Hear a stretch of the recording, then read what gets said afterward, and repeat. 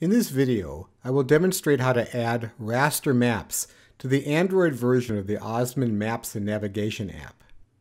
These include almost any map you can find online: visitor maps, vegetation maps, old maps. You might want to do this to augment OsmAnd's default maps, which are based on data from the OpenStreetMap project. As we'll see, OsmAnd makes it easy to switch back and forth between them. To make this happen, I'll be using a Windows program called MAPC2MAPC, which is written and sold by John Thorne, who first developed the program for his travels in Spain.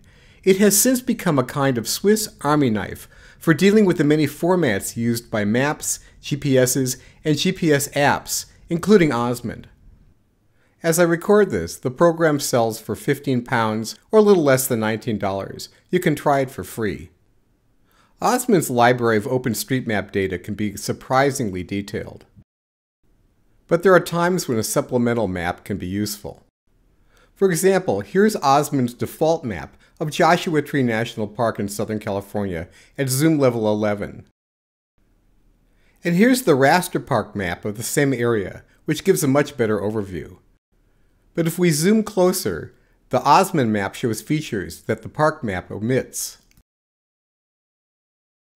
In fact, both maps have their strengths, one for finding trailheads and features, the other for exploring them. And you can switch between them using what OsmAnd calls a transparency seek bar, basically an on-screen slider that lets you move between the two maps. You can see one, the other, or both.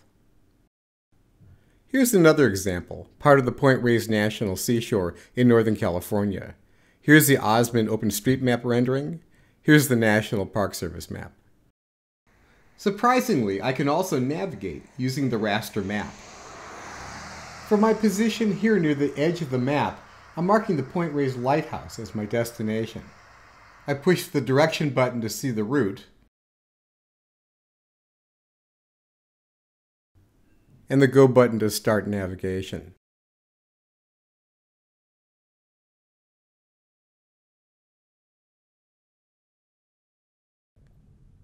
This works even though this is essentially a paper map. That's because the vector data from the default map is still present. Raster maps can also act as a time machine, as demonstrated by this 1869 map of San Francisco. Those cemeteries are now long gone. Depending on the format of your map, there are usually 4 or 5 steps involved in putting a raster map on OsmAnd. If the original map is a PDF, you first convert it to a JPEG or other format that can be read by MAPC2MAPC. You then georeference the image, meaning you associate the pixels of the image with geographical coordinates. Some online maps are already georeferenced. If that's the case, you may be able to skip the first 2 steps. You then convert the calibrated image into a format that can be read by OsmAnd. You put the map on your device, and finally you specify the map in OsmAnd as an additional layer. There are several freeware options for doing step 1. I'll be using MAPC2MAPC for steps 2 and 3. We do need one other piece of software, the Geospatial Data Abstraction Library, or GDAL. This is an open source translator library for raster and vector mapping data. MAPC2MAPC uses it. You link it here. Also, the first time out, we need an OsmAnd plugin called Online Maps. We get it from the Plugins menu via the menu button.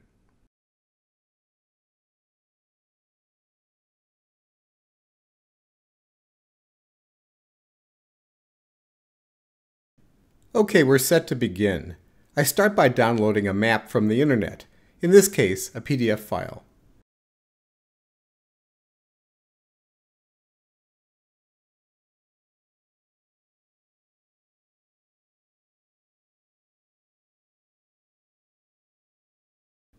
MAPC2MAPC can handle several image formats, but PDFs are not one of them. There are, though, several ways to convert them. Here I'm using the open source GNU image manipulation program to create a JPEG of 600 pixels per inch.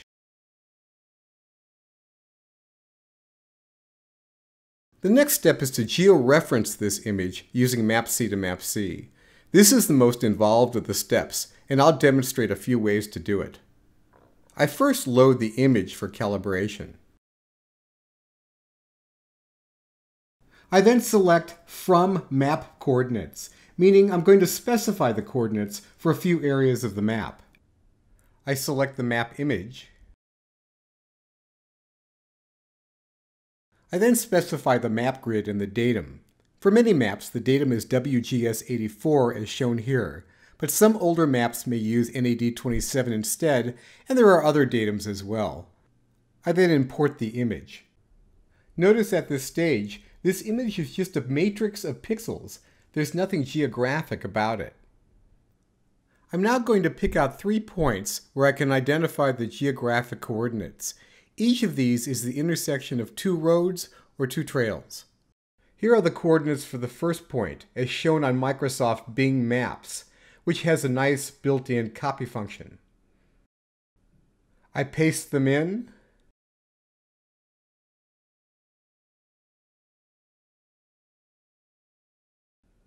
And here's my point. The other 2 points are done similarly.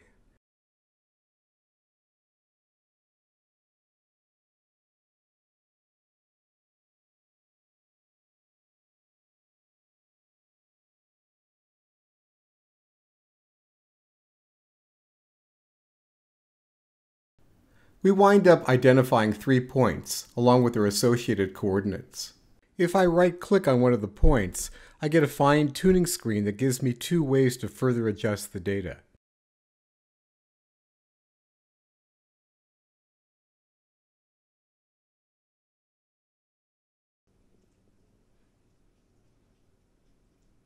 The image is now georeferenced.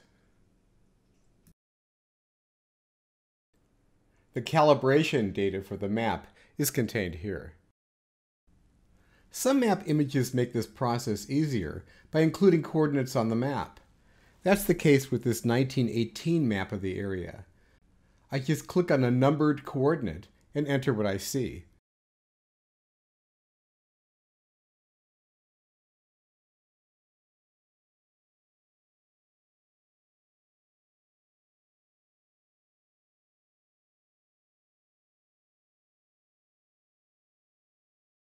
Some online maps are already georeferenced using formats like GeoPDF, GeoTIFF, and CAP, the format used for NOAA marine charts. MAPC2MAPC can open these directly, sometimes with the help of GDAL. That's the case here on TopoView, a service of the U.S. Geological Survey. Here I download a KMZ file, which I can then view as a calibrated map in MAPC2C.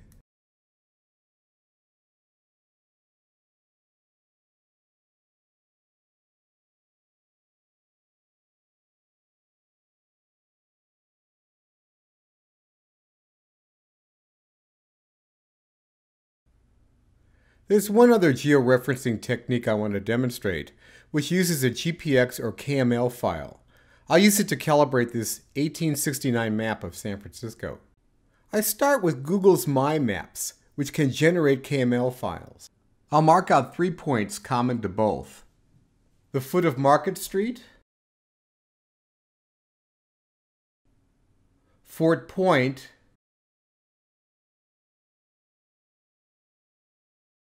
and a corner of Golden Gate Park.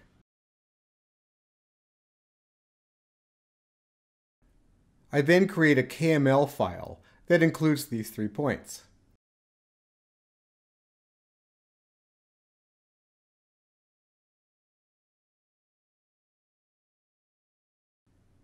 Now, using MAPC2MAPC, I open the uncalibrated image, specifying that I'm using a file of points. I select the JPEG, and then I'm prompted for the associated KML file. Each of my 3 points is shown on Google Maps. I select the corresponding points on the map image.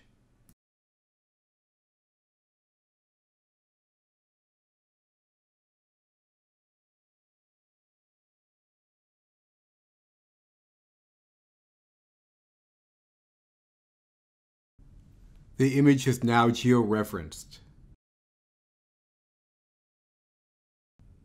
We now have 4 georeferenced maps. The next step is to convert them into a format compatible with OsmAnd. But it's worth noting that at this stage, MAPC2MAPC can make these maps compatible with a wide variety of GPS apps and GPS devices. OsmAnd is one of them. Its preferred raster map file format is a flavor of SQLite, and this format is also used by a few other Android GPS apps. So continue with our most recently calibrated map. I select from the Files menu, Write Map for Mobile Device. And from there I select, and this is not obvious, the SQLite format for Locus, RMaps, and Galileo. I make sure the SQLite file name is meaningful. This is the map name you'll see on the device. The software then goes to work, generating a set of tiles for each zoom level.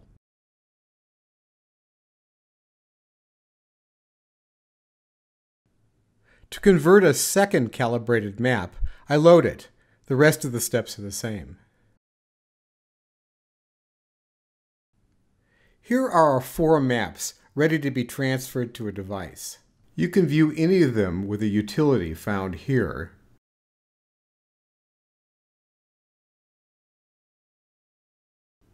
This, for example, is the 1918 point raised map positioned within a larger contemporary map.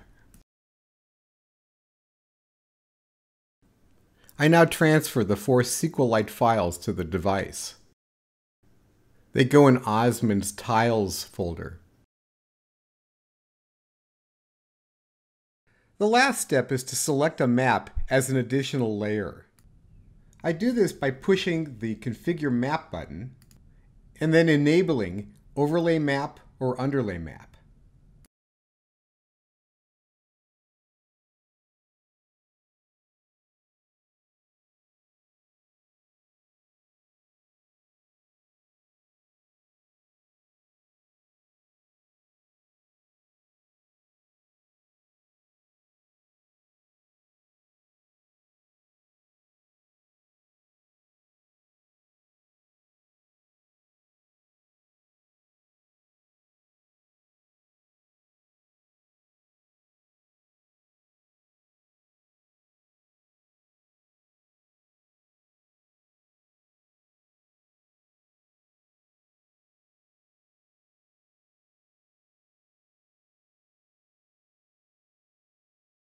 The Underlay Map layer has an option called Show Polygons.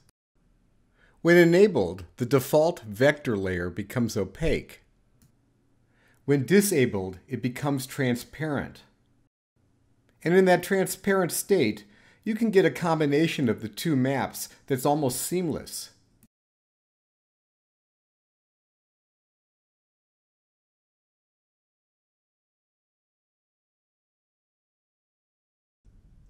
And with polygons off, you can also shift between 2 raster maps by designating one of them as an overlay.